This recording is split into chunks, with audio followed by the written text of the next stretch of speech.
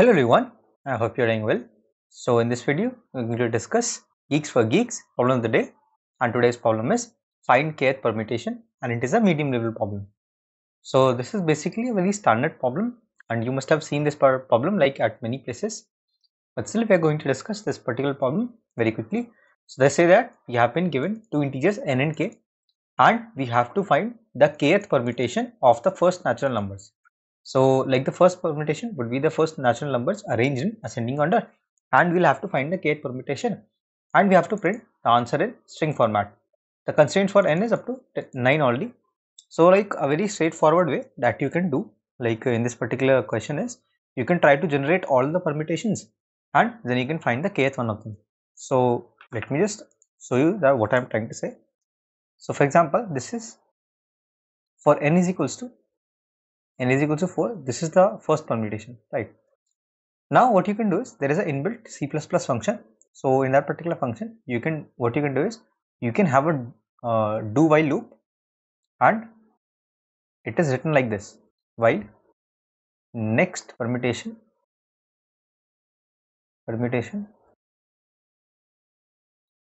and your array. So let's say v dot begin comma v dot end. Right, so this particular snippet of code will like traverse through all the sequences, and you will have the access to your sequence here, like inside the loop. So if you start with this particular array or vector, you will end up getting all the permutations, and you can just find which one is the kth one of them. So total time complexity will be 9 factorial, which is obviously within the time limits. So I did not submit it using this particular method, but you can try and check whether this particular method works. So for this particular problem, we will be discussing the optimized method, how we can solve this optimally. So for example, if I have this particular array, right, this is the initial permutation. So first of all, let us not talk about in terms of the kth permutation. I want to find out how many advancements do I actually need. We'll talk about in terms of advancements. So if this is the first permutation and I want to find the value of k is equals to 1, so how many advancement do I actually need? I need 0 advancements. So basically I am going to subtract 1 from k. So that I need like my answer is in the form of advancements. Advancement means I initially have this array. Now to reach or to satisfy my input conditions, what are the number of advancements I need to make, right? So to find the first permutation, I don't need to change anything, so I need 0 advancements. This is what I'm trying to say. So initially we'll be just subtracting 1 from k for this particular reason.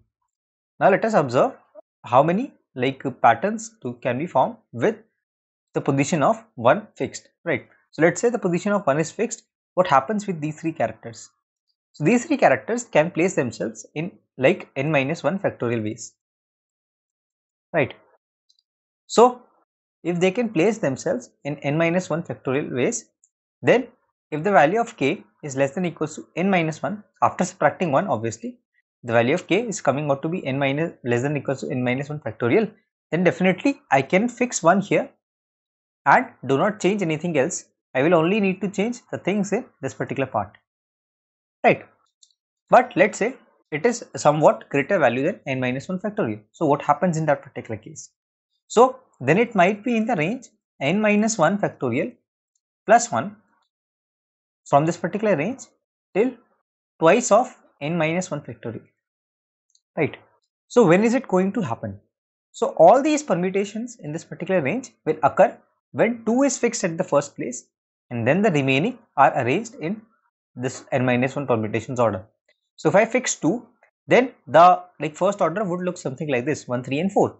Then among these 1, 3 and 4, there are n minus 1 permutations that are possible, right? Similarly, I can place 3, then 1, 2 and 4 among n minus 1 permutations again, and then I can place 4, and then again 1, 2, 3, n minus 1 permutations among themselves. So you see there are actually 4 into n minus 1 permutations in total, right? And this is actually coming out to be 4 factorial because n minus 1 is obviously 3, right? So eventually you will have 4 factorial all the ways. So what you essentially have to do is you can try fixing the first position, right? So you can perform n minus 1 factorial operations. You can find out that which of these ranges satisfy our condition, right? So we can easily find it out using k divided by n minus 1 factorial, right? So when we do k divided by n minus 1 factorial, you will find out the range in which it lies. So if it lies in the first range, let me note a1 and b1. If it lies in the first range, then 1 should be fixed, right? If this particular value lies in the second range, then 2 should be fixed, right? If this particular value lies in the third range, then 3 should be fixed. It is like this, right?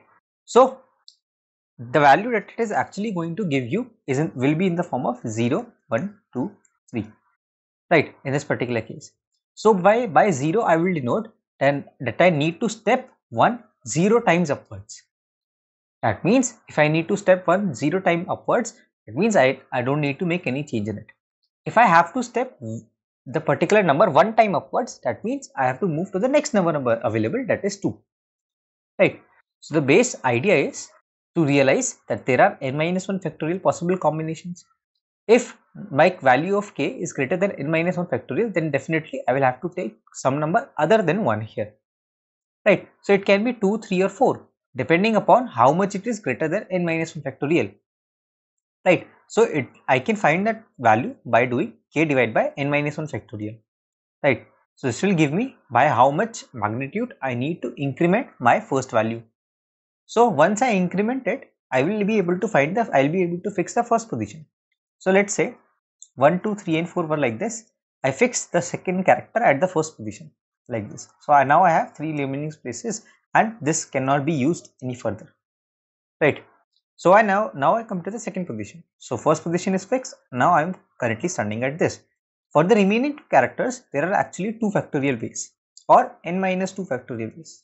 So before coming to this position, remember that we used some of the positions by doing this particular part, right? By fixing 2 at the first position. So what will be the actual number of positions that are fixed?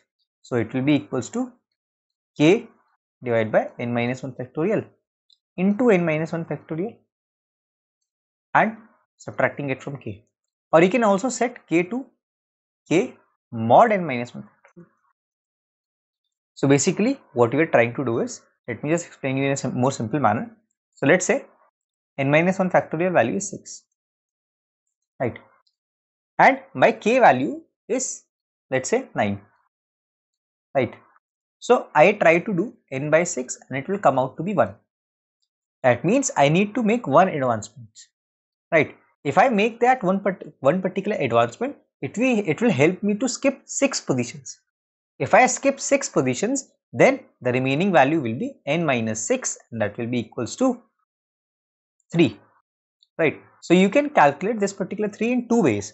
Either you can do the first formula that I have written here, that is k minus k divided by n minus 1 factorial into n minus 1 factorial, right? So this will essentially give you 1 and you will do n minus 6, that is equals to 3, or you can do k is equals to k modulo n minus 1 factorial. So this will be basically this particular value and it is also equals to 3, right? So basically I am trying to find what is the base that I can subtract. I need to subtract some value from k, but that particular value should be less than or equals to k, right? That is why I am trying to find the value just smaller than k, which is a multiple of n minus 1 factorial. I can do it by n by 6 into 6, right? So this will be that particular value. Once I subtract it and I move on to the next position, now at this particular position when I am standing, I see that I have 2 factorial ways if I fix 1 at this particular position. If my value of k is still greater than 2 factorial, then I will try to fix some other number, right? I can fix 3. Then if it is still greater, then I can try to fix 4. This is how you can fix all the values at each and every position. The base idea will be the same. The only thing that you have to take care of is, for example, we took 2 in the first position, right? Now my first element in the list would be this. This is the first candidate, this is the second candidate and this is the third candidate. So if I want to shift up 0 times, I will take this one. If I want to shift up 1 times, I will take 3.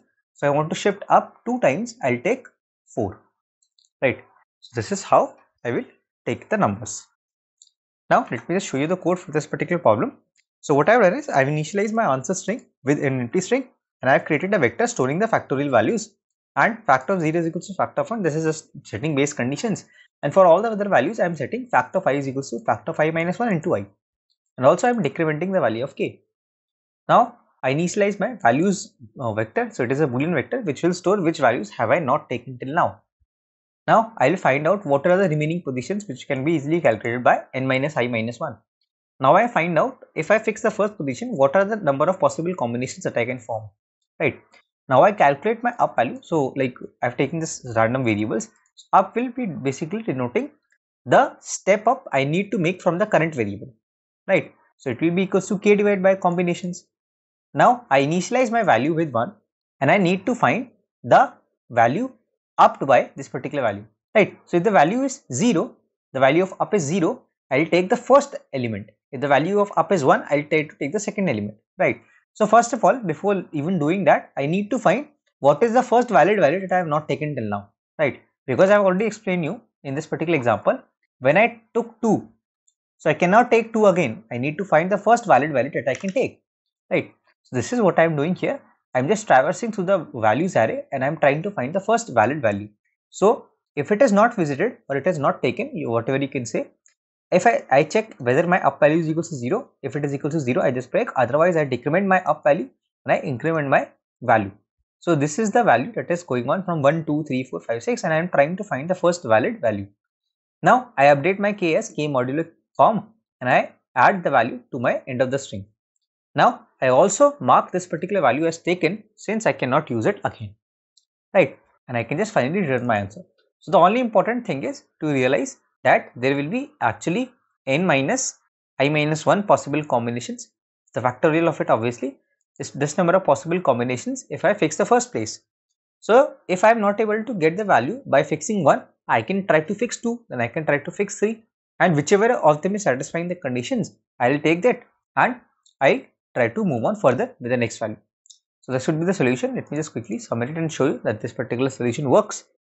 And there might exist like other solutions as well. The most simplest and a no-brainer is to use that while permutation loop, and it will help you to do it like very quickly. Also, you'll have to write less code, but the complexity is very different from this particular code. This is essentially n square if you consider this particular part as well, and that particular loop will be n factorial. So there is a big difference in complexity. It's your wish. I believe that should also pass, but you can try doing that particular method also. So that's it for today's video. I hope that you guys were able to understand the solution. If you guys did, then consider dropping a like on this video. And I see a lot of people who watch these videos have not subscribed yet. So if you're one of them, then definitely consider subscribing and do share the channel with your friends. Till the next video drops, keep coding, stay safe, bye bye.